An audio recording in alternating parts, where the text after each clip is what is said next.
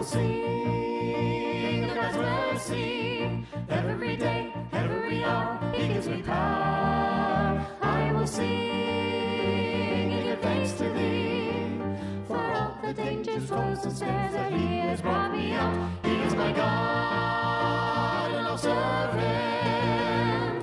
No matter what the test, Trust and never doubt. Jesus will surely bring you out. He never failed me yet. I will sing of God's mercy.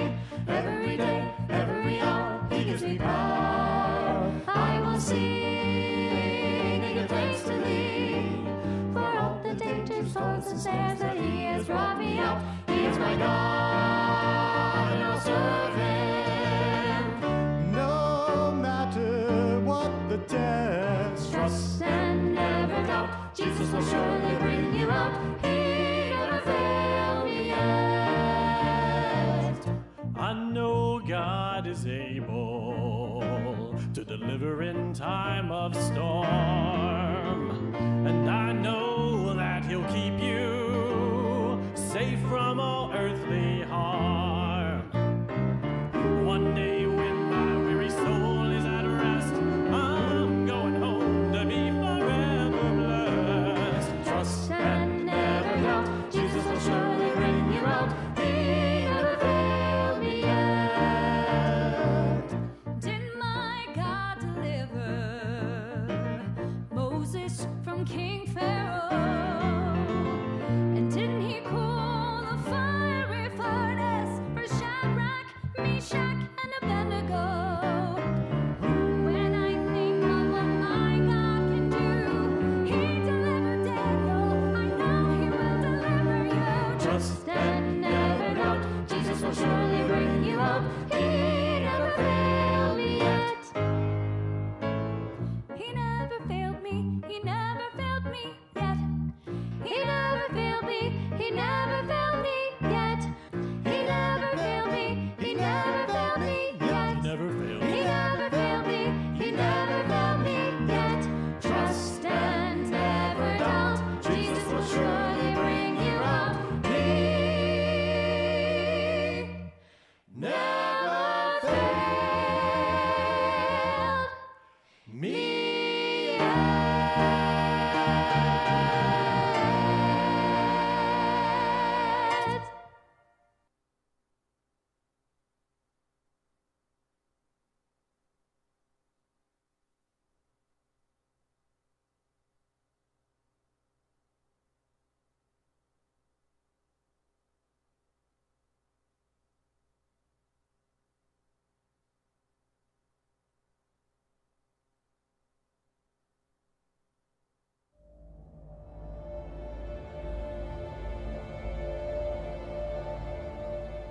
As we hear God's word in Scripture and join with Christ in His sacrifice of Himself to the will of the Father, we invite you to worship with us in the celebration of the Mass.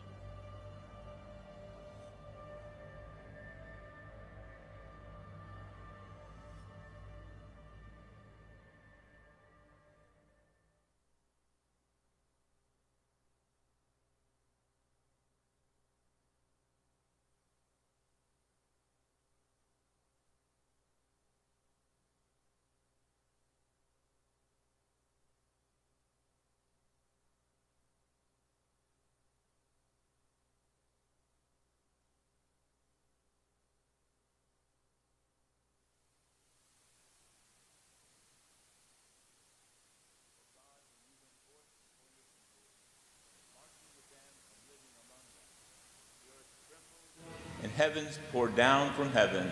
Hallelujah. In the name of the Father, the Son, and the Holy Spirit, amen. Peace be with you. Today we celebrate the feast day of St. Stanislaus, martyr and Bishop of Poland, around 1079. My brothers and sisters, as we prepare to celebrate these sacred mysteries, let us take a moment to call to mind our sins.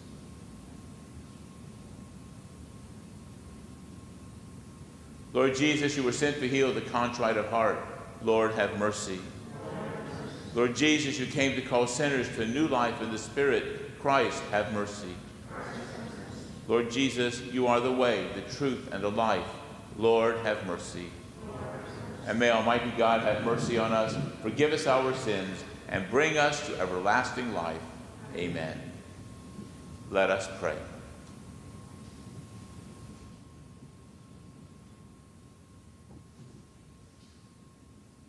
O God, who for the salvation of the world brought about the paschal sacrifice, be favorable to the supplication of your people, that Christ our high priest, interceding on our behalf, may, by his likeness to ourselves, bring us reconciliation.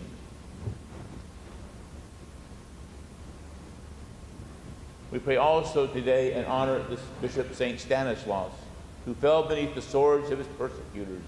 Grant, we pray, that we may persevere strong in faith even until death, through our Lord Jesus Christ, your Son, who lives and reigns with you in the unity of the Holy Spirit, God forever and ever. Amen.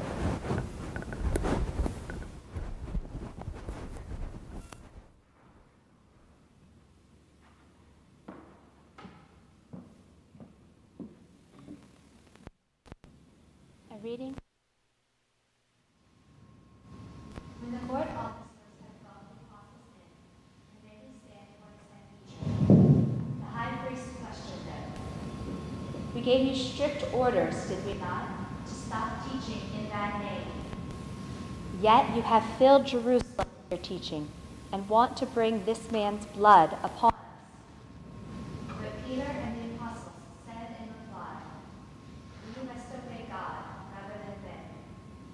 The God of our ancestors raised Jesus, though you had him killed by hanging him on a tree.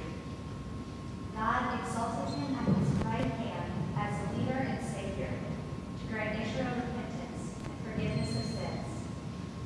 We are witnesses of these things, as is the Holy Spirit, whom God has given to those who obey him. When they heard this, they became infuriated and wanted to put them to death. The word of the Lord.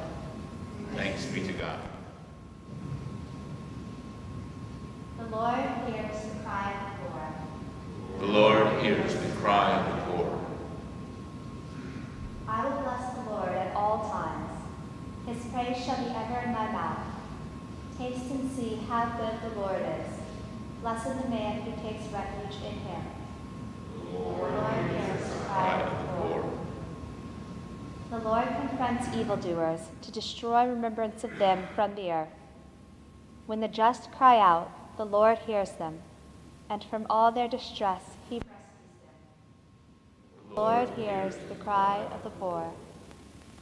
The Lord is close to the brokenhearted, and those who are crushed in spirit he saves. Many are the troubles of the just man, but out of them all the Lord delivers him. The Lord hears the cry of the poor.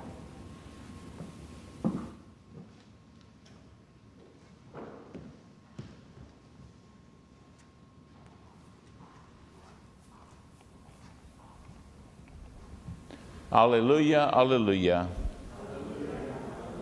You believe in me, Thomas, because you have seen me, says the Lord. Blessed are those who have not seen, but still believe. Alleluia, alleluia. The Lord be with you. A reading from the Holy Gospel according to John. Glory to you, Lord. The one who comes from above is above all. The one who is of the earth is earthly and speaks of earthly things. But the one who comes from heaven is above all. He testifies to what he has seen and heard, but no one accepts his testimony. Whoever does not accept his testimony certifies that God is trustworthy. Whoever does accept his testimony certifies that God is trustworthy. For the one whom God sent speaks the word of God. He does not ration his gift of the Spirit. The Father loves the Son and has given everything over to him. Whoever believes in the Son has eternal life. But whoever disobeys the Son will not see life, but the wrath of God remains upon him. The Gospel of the Lord. Praise to you, Lord Jesus Christ.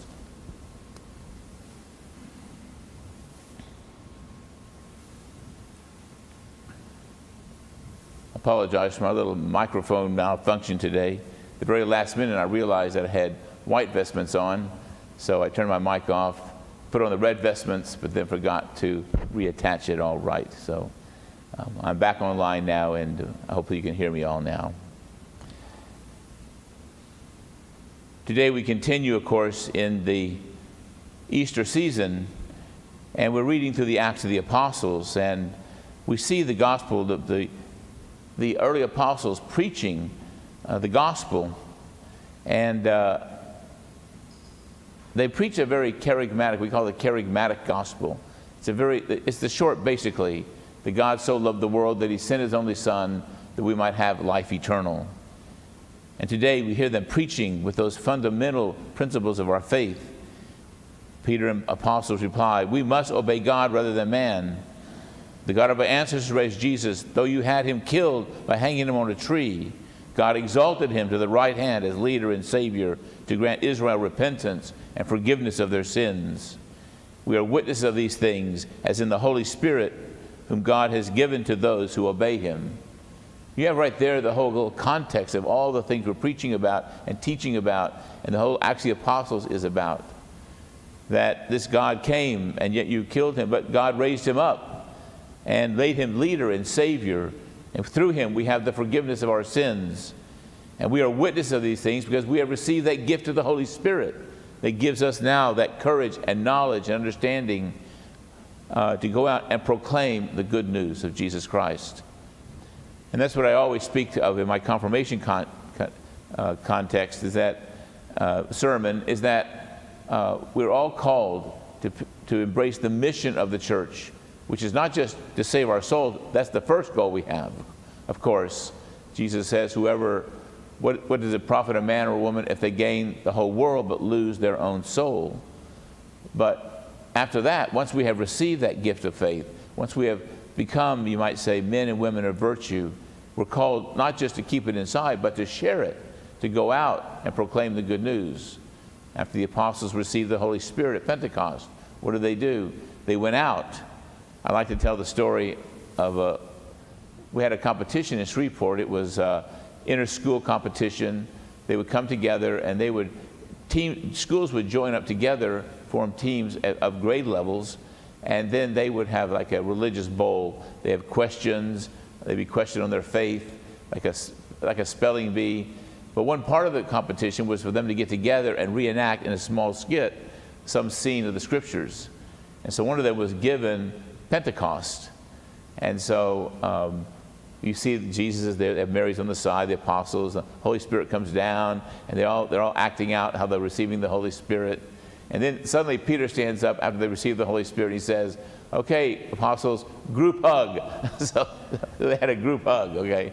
Well, maybe they did have a group hug. I don't know after it was all over. But what the scripture tells us is that after they received the Holy Spirit, they went out. They didn't have a group hug, a meeting. They went out and began to preach this gospel of Jesus crucified for the forgiveness of our sins, but God raised him up for our salvation. That charismatic, that concise preaching of the gospel. And so they went out and preached that gospel. We see it today in the apostles as they preach with the Sanhedrin and the other Jewish officials, still questioning them and challenging their rendition of who Jesus was, their belief, and of course the truth, that he was the Son of God. He was and is the way, the truth, and the life. And today we have this kind of summed up in a small little phrase here that I think we can carry with us today. Because in the Gospel of John, catching John in the midst of this, John is talking about Jesus. We catch him in the middle of a discourse today. So there's no introduction. We just start with Jesus' words. But he says, of course, in here, whoever does accept the testimony certifies that God is trustworthy. So that's us. We who believe. We believe. We know that God's word is trustworthy. And then he says this, for the one whom God sent speaks the words of God. He does not ration his gift of the Spirit. So the ones who receive this inspiration and faith is a gift, faith in Jesus Christ, certifies, believes that God is trustworthy, that these words are true. They put their life on it. They live their life by them. We live our lives by them.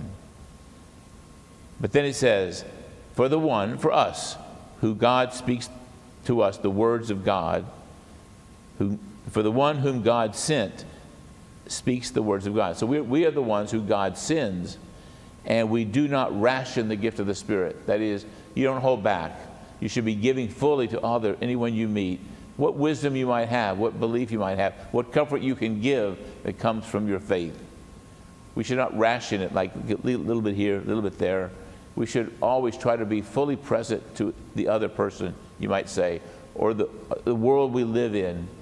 Our whole lives should be giving witness to what we believe as followers of Jesus Christ. And so, and sometimes we pull back, don't we? We're in a group of people, and the conversation comes up, and you think, oh, Lord, please don't ask me what the Catholic Church teaches. Please don't ask me, because if everybody knows you're a Catholic, they're going to come to you and ask you that question very possibly.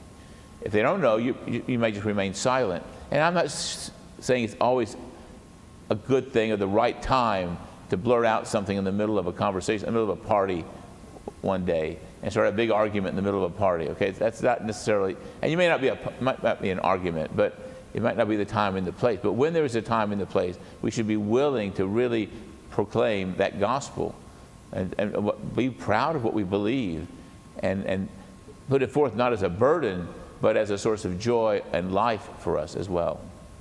So let us today watch our words today. Are we rationing the gift of the Spirit? If we're called upon to help someone, to be present to someone, to give them some advice, to witness Christ's love to them, then let us not ration it, but let us be fully present to them. Give the gift that is needed at that moment as best we can assess, and let us be present to them as Jesus would want us to be, so that we might preach that gospel, that basic gospel of God's love for everyone, that God forgives sins, that He's with them in their troubles as He is with us, and that He promises them eternal life. Let us be the bearers of that good. Let us be the apostles, well, we are the apostles of today, to go out and bring the good news of Jesus Christ to others. And let us not ration our words, but speak fully from the faith in our heart for the good of ourselves, but also for the salvation of our souls, but also for the good of everyone we meet.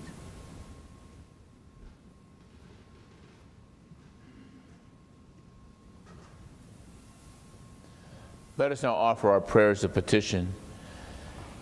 We pray for our Holy Father, Pope Francis, that he will continue, as St. Stanislaus, proclaim the good news of Jesus Christ without regard to safety and also for the good of all. We pray to the Lord. Lord, hear our prayer.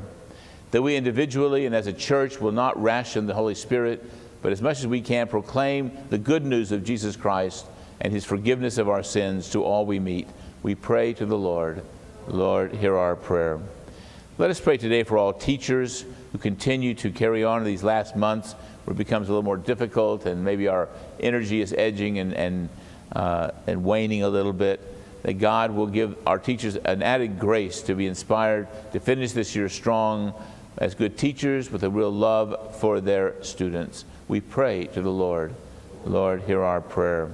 Let us pray for our seminarians who soon will come to their finals and final evaluations, that God will bless them, keep them strong in their faith, and if God calls them, they will continue to be faithful to that call to the priesthood in the future. We pray to the Lord. Lord, hear our prayer. Heavenly Father, hear the prayers we place before you. We pray them with confidence through your Son, Jesus Christ, who lives forever and ever. Amen.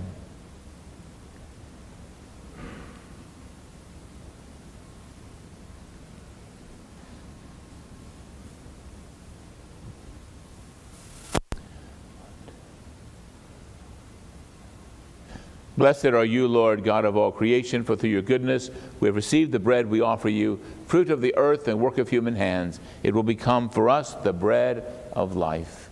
Blessed be God forever.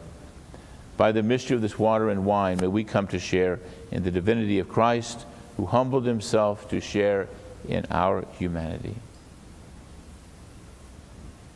Blessed are you, Lord, God of all creation, for through your goodness we have received the wine we offer you, fruit of the vine and work of human hands. It will become our spiritual drink. And blessed be God forever. Lord, wash away my iniquities and cleanse me from my sins. Pray, brothers and sisters, that my sacrifice and yours may be acceptable to God, the Almighty Father. May the Lord accept the sacrifice at your hands for the praise and glory of his name, for our good and the good of all his holy church.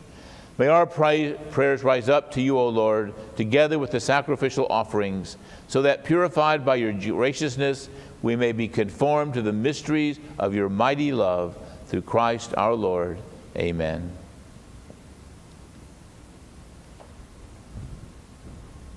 The Lord be with you. Lift up your hearts. Let us give thanks to the Lord our God. It is truly right and just, our duty and our salvation, always and everywhere, to give you thanks and to acclaim you, O Lord, but in this time above all, to laud you yet more gloriously when Christ our Passover has been sacrificed. Through him the children of light rise to eternal life, and the halls of the heavenly kingdom are thrown open to the faithful. For his death is our ransom from death, and in his rising the life of all have risen. Therefore, overcome with paschal joy, every land, every people exults in your praise, and even the heavenly powers with the angelic hosts sing together the unending hymn of your glory as we acclaim, Holy, holy, holy Lord, God of hosts, heaven and earth are full of your glory. Hosanna in the highest. Blessed is he who comes in the name of the Lord. Hosanna in the highest.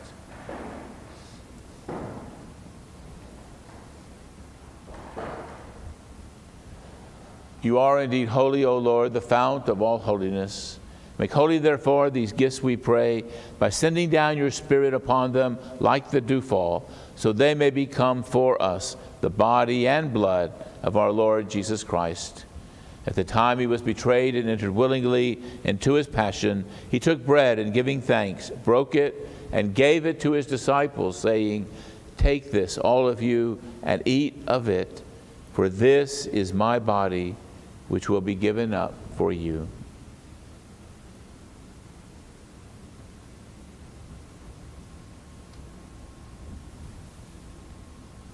In a similar way, when supper was ended, he took the chalice and, once more giving thanks, gave it to his disciples, saying, Take this, all of you, and drink from it, for this is the chalice of my blood, the blood of the new and eternal covenant, which will be poured out for you and for many for the forgiveness of sins. Do this in memory of me.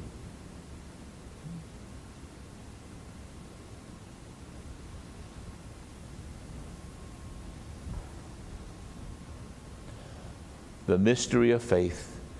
We proclaim your death, O Lord, and profess your resurrection until you come again. Therefore, as we celebrate the memorial of his death and resurrection, we offer you, Lord, the bread of life, the chalice of salvation, giving thanks that you have held us worthy to be in your presence and minister to you. Humbly we pray that, partaking of the body and blood of Christ, we may be gathered into one by the Holy Spirit. Remember, Lord, your church spread throughout the world, and bring her to the fullness of charity, together with Francis, our Pope, me, your unworthy servant, and all the clergy. Remember also our brothers and sisters who have fallen asleep in the hope of the resurrection, and all who have died in your mercy. Welcome them into the light of your face. Have mercy on us all, we pray, that with the Blessed Virgin Mary, Mother of God, Blessed Joseph, her spouse, with the blessed apostles, and all the saints who have pleased you throughout the ages, we may merit to be co-heirs to eternal life, and may praise and glorify you through your Son, Jesus Christ. Through him and with him and in him, O God, Almighty Father, in the unity of the Holy Spirit, all glory and honor is yours forever and ever. Amen. At the Savior's command, informed by divine teaching, we dare to say, Our Father, who art in heaven, hallowed be thy name. Thy kingdom come, thy will be done, on earth as it is in heaven. Give us this day our daily bread, and forgive us our trespasses, as we forgive those who trespass against us. And lead us not into temptation, but deliver us from evil. Deliver us, Lord, we pray, from every evil. Graciously grant peace in our days, that by the help of your mercy we may be always free from sin and safe from all distress, as we await the blessed hope and the coming of our Savior, Jesus Christ. For the kingdom, the power, and the glory are yours, now and forever. Lord Jesus Christ, who said to your apostles, "Peace I leave you, my peace I give you," look not on our sins, but on the faith of your church, and graciously grant her peace and unity in accordance with your will, who live and reign forever and ever. Amen. The peace of the Lord be with you always. Let us offer to one another the sign of peace.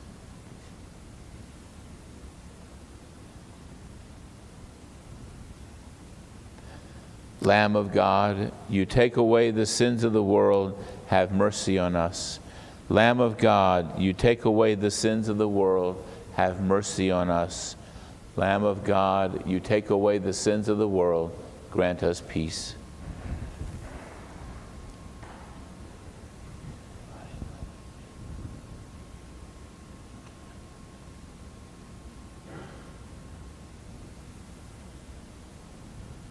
Behold the Lamb of God. Behold him who takes away the sins of the world. Blessed are those called to the supper of the Lamb. Lord, I am not worthy that I should enter under your roof, but say the word, and my soul shall be healed.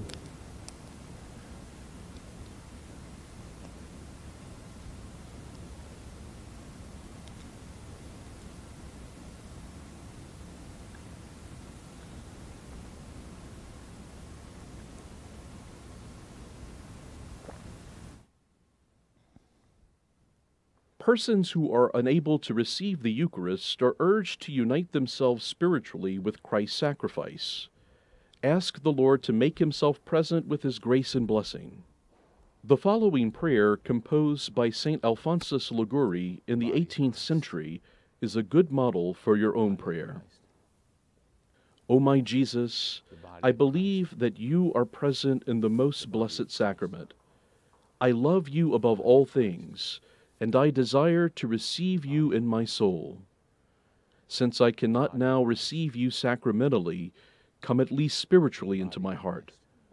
I embrace you as if you have already come, and unite myself wholly to you. Never permit me to be separated from you. Amen.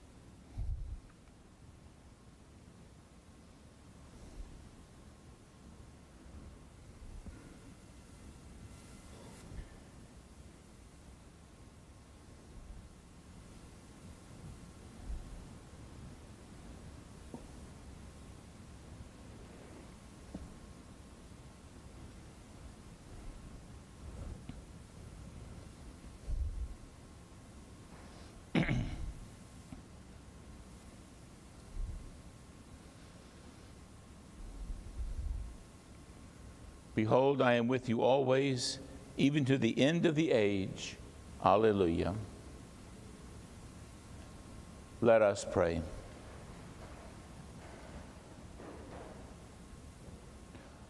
Almighty, ever-living God, who restore us to eternal life in the resurrection of Christ, increase in us, we pray, the fruits of this Paschal sacrament, and pour into our hearts the strength of this saving food, through Christ our Lord. The Lord be with you, and may Almighty God bless you. In the name of the Father, the Son, and the Holy Spirit. Amen. Our Mass is ended. Let us go in peace. Thanks be to God.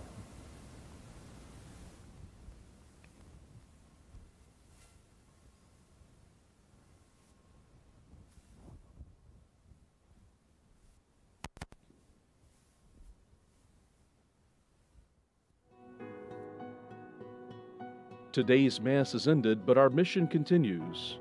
Strengthened by this Eucharistic celebration, we are sent forth to reflect Christ's self-giving love to all whom we encounter this day.